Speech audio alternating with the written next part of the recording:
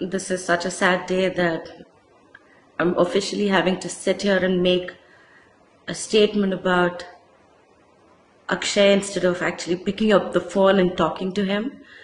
And I vividly, recall that time that I met him first, and he was in Jain College for a very brief period of time. And all that we wanted to know was what he was doing there, because he had no intention of being there. And he had firmly said it that day that he was going to get into the army, and it was a matter of days before he got his results.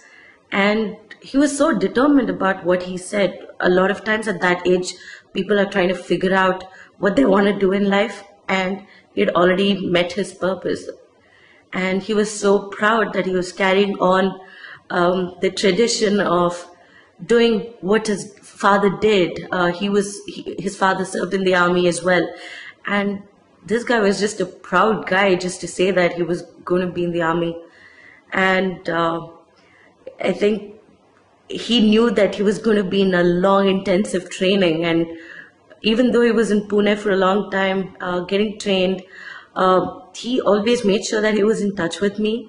Half the times, I think, to bully me or, crack a joke here and there. And I think he somehow knew, despite all the excitement that he was, taking part is part of his training, he always made sure that he had time for his friends that he had left back in Bangalore. And he was in various different terrains, being posted in very tricky areas. Sometimes most of the times he couldn't even name the places that he was in. He used to tell me, Amulya, what are you doing? Think about it. I'm a proud guy. I'm at least serving in the army. What are you doing today? Are you going to eat pani puri? So I think it was just, I remember all those events vividly, and it's so tragic. I mean, I'm literally seeing the news today, and this is what it's come to. His brilliant life actually had to be ended like this. But I'm so proud he did it for our country, and he knows he's proud too. And the last time I met him was at Puma Social, when he was with his wife and twin sister, and we planned religiously to actually make sure that we met that day, because I was going away, to Paris the next day, and somehow we had to make this opportunity to meet work. And he's got this enthusiasm, and his radiance is just so vibrant. So I know the second that I meet him, there's going to be a slew of jokes coming my way.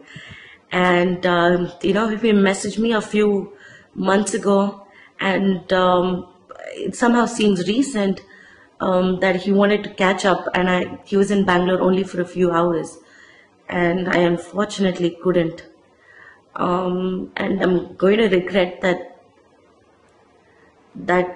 I did not make it happen. And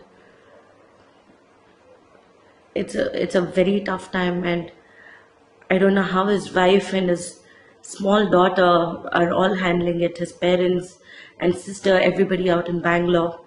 And it's going to be so hard for them, and I pray that God gives them the strength.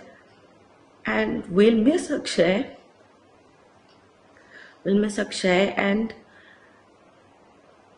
bloody, we're so proud of you, man. We won't see you again, but we're proud of you. Thanks, Akshay, for being my friend. And thanks for what you did. Bye.